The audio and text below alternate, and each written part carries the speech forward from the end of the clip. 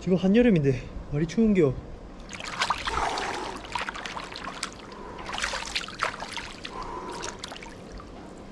아 너무 춥다.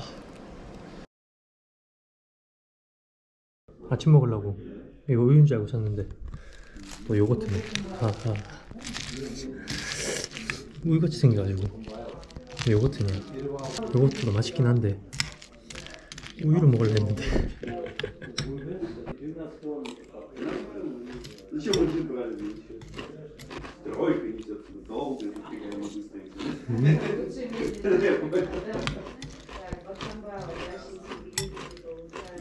요거트도 맛있네요. 한국에서 요거트 이거 컵을 많이 먹었는데 이제 디저트로 먹었는데 여기는 밥으로 먹게 되네.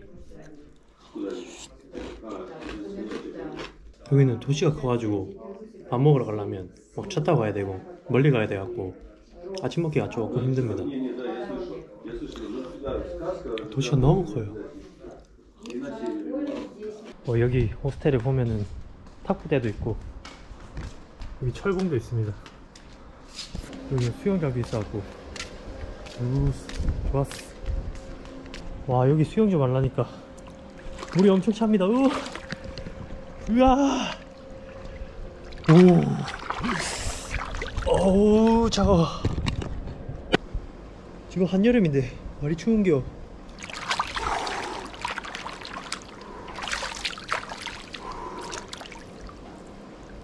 너무 춥다.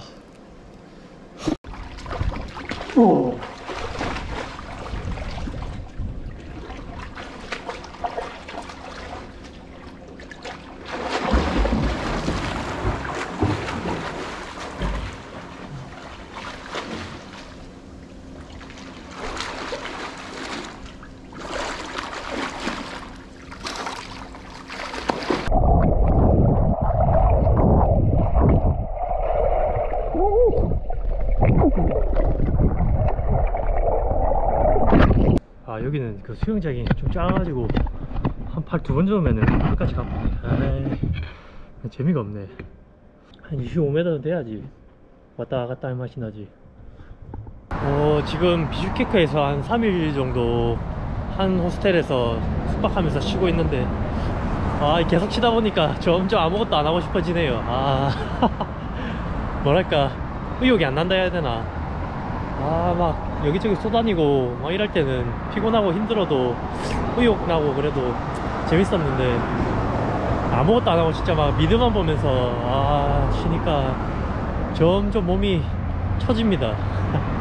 내일 당장 떠나야겠습니다. 내일은 그 카라콜이라는 데 가가지고 거기서 하루 숙박하고 그 다음날에 이제 알틴 아라샨이라는 산으로 이제 올라갈 건데 백패킹을 할 수 있으면 할 건데 혹시나 뭐 인도 칸첸중가처럼 뭐 트레킹을 꼭 이용해야 되면은 아마 이 트레킹을 이용할 것 같습니다. 비슈케크에 지금 한 어제도 그렇고 엊그제도 그렇고 좀 계속 돌아다녀 봤는데 여행자가 딱히 할 게 없습니다. 점심에 그 과자랑 멜론밖에 안 먹어가지고 그 만티 샀는데 맛있겠네. 여기도 원래 한 개에 25원짜리였는데 물가가 올라서 그런가 가격이 올랐네요. 하나에 35원이네.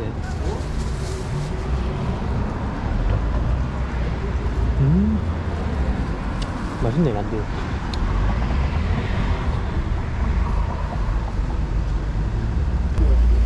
안에 소고기 들어가지고 맛있습니다. 밥 먹고 싶은데 쌀 파는 데가 잘 안 보여가지고 쌀은 못 먹고 있습니다. 지금 거의 다 밀가루만 먹고 있어갖고 피부 트러블도 많이 생기고 장애도 안 좋네요. 지금 토종 한국인이라 쌀 먹어줘야 되는데 주기적으로. 어젯밤에 그 살짝 돌아다니면서 봤는데 밤늦게 하는 가게는 거의 다 코리안 가라오케, 뭐 코리안 레스토랑, 한국 식당들만 문을 열어놨더라고요. 비슈케크에서도 이제 멀리 보면은 저 높은 고지대에 이제 눈 쌓인 산들이 보이는데 그런데 가려면 웬만하면 차를 타고 이동해야 돼가지고 대중교통으로는 가기 힘들고, 그래서 비슈케크에서는 안 가고 카라콜 가는 이유가 비슈케크에서 가보면 카라콜 가면 뭔가 감동이 좀 작아질 것 같아갖고 카라콜에서 가려고 합니다. 거기가 워낙 유명하기도 하고 이 비슈케크 여기는 그 백화점이 많아가지고 백화점 쪽으로 가면은 식당이 많이 나오네요. 식당 많긴 한데 먹고 싶은 게 없냐. 다 뭐 볼럽이고 솜싸고 만티고 피자고 햄버거고 이 뭐 메뉴에 다양성이 없습니다 여기는. 딱히 먹고 싶은 게 마땅히 생각이 안 나가지고 또 만티 시켰네. 집에 콤포로스트랑 만티 먹고 오늘 자야겠습니다. 내일 또 기나긴 여정을 위해서. 아까 먹은 건 찐빵이고 이게 진짜 만티네요. 근데 만든 지 좀 돼가지고 전자레인지에 데봤습니다.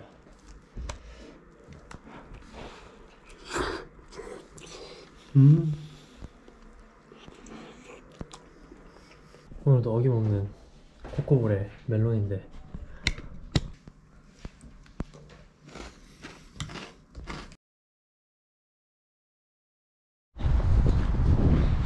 오늘은 그 카라콜이라는 데 가는데 지금 거기가 이제 이시쿠로 근처 도시입니다. 근데 지금 날씨가 와 이때까지 안 오던 비가 오늘 딱 올라 해가지고 난감하네.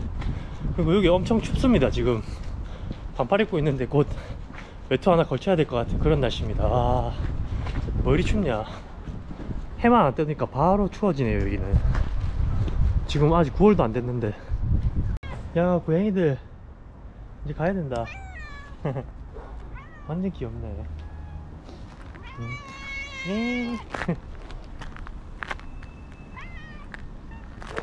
또 보자 고양이들.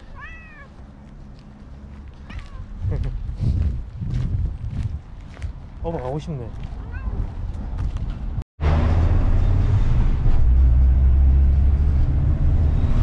버스비는 한 15솜인데 택시비는 한 200, 300 이래가지고 거의 한 10배 차이 납니다. 그래서 택시 타고 오고 싶었는데 가격 차이가 너무 나다 보니까 그냥 버스 타고 왔습니다. 근데 버스가 큰 버스도 있긴 한데 거의 다 대부분이 이제 미니밴이라서 가방 2개 메고 타기 진짜 민망합니다. 못 자겠노. 또 타야지. 지금 버스 정류장 가서 이제 미니밴이나 쉐어택시 탈 건데 카라콜까지 6시간 걸린다고 하네요. 그 가는 길에 이제 이시쿨호도 보이는데 날씨가 별로 안 좋아가지고 경치가 좋을지 모르겠습니다.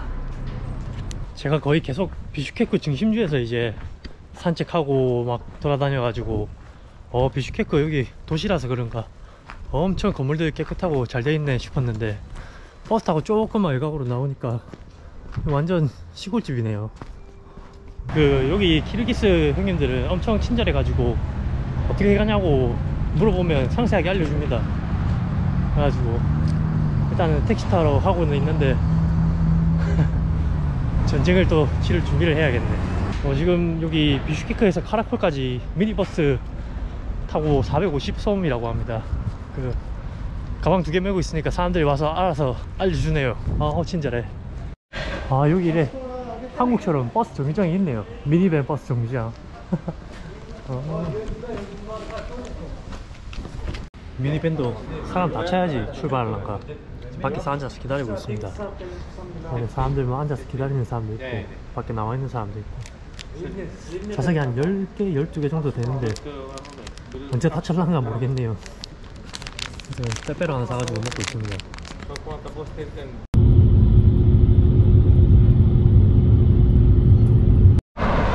와, 뭐 때문인지 지금 차가 도로에 중간에 서가지고 안 가고 있는데 여기 완전히 개마고원. 바람도 엄청 불고 춥다. 추워. 힐이 장난 아닙니다. 구름도 산 바로 위에 걸쳐있네. 이야 여기 날씨 좋으면 진짜 미친 경치입니다. 네, 진짜 이런 거 처음 보네. 와, 뭐랄까, 산은 산인데 다 여기 황량한 이제 돌산이어가지고 엄청납니다. 개마고원. 지금 휴게소 잠시 들려서 밥 먹는 시간인데 엄청 춥습니다. 아 이거 옷 더 사야겠는데 위에서 잘라면 아 장난이 아니야. 거의 뭐 가을 겨울 날씨입니다 지금. 아직 8월 말인데.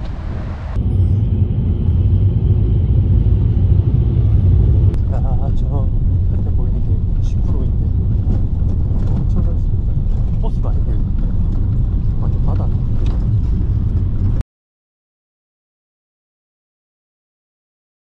아씨 비를 부를 사나이.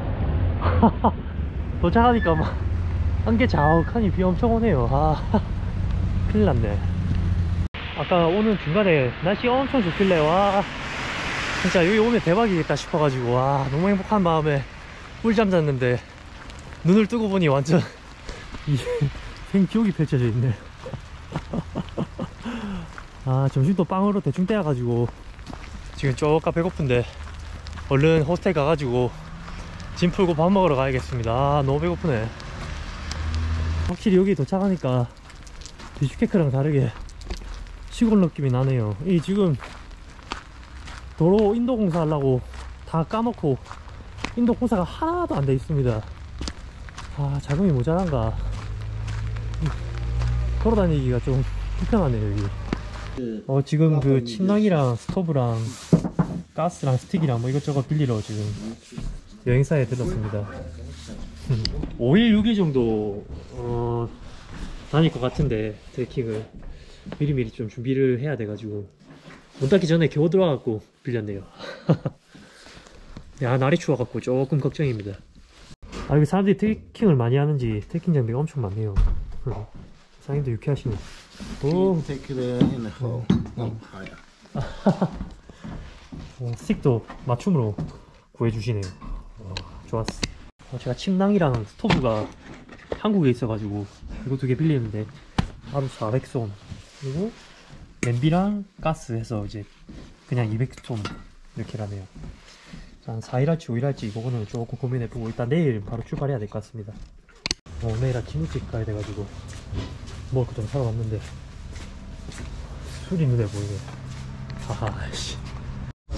내일 먹을 거랑 오늘 먹을 거 장 좀 봤는데 왜 이렇게 부실해 보이지? 마트에 뭐 감자랑 뭐 이런 게 안 팔아가지고 하하 조금 제대로 된 식사거리를 못 샀습니다. 지금 시간이 늦어가지고 뭐 24시간 마트 저기밖에 없는데 뭐 될 수 없지 뭐. 일단은 뭐 내일 또 상황 봐서 사 먹을 수 있으면 사 먹는 걸로. 지금 여기 메가버거 하나 시켰습니다. 너무 배고파가지고 메가 또띠아랑 요 햄버거 사왔는데 대박 크네요. 와 이거 사이즈가 두 손으로도 안 잡힙니다. 와 대박 크네.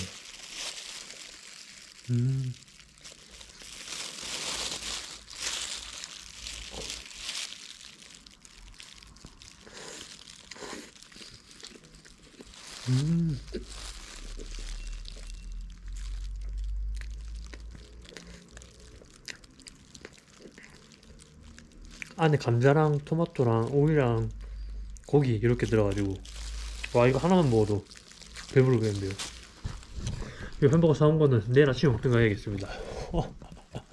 당황스럽네. 만만하게 봤더만 만만하게 먹을 게 아니에요. 길거리 그냥 패스트푸드점에서 산 150솜짜리 또띠아인데 와 진짜 맛있네. 배고파서 그런가 오늘 낮에 빵 쪼가리 먹고 그냥 차에서 계속 잤더만은 배가 안 고파가지고 밥 생각이 안 났는데 이거 먹으니까 와 진짜 살아나는 기분입니다. 지금 고기가 엄청 많이 들었습니다.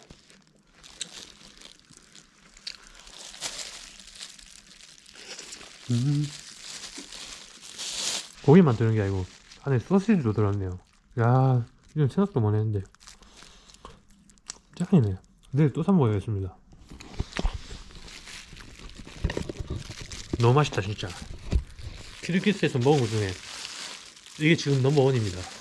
근데 푸짐한 게 마음에 듭니다. 반이나 먹었는데 아직 이만큼 남았습니다.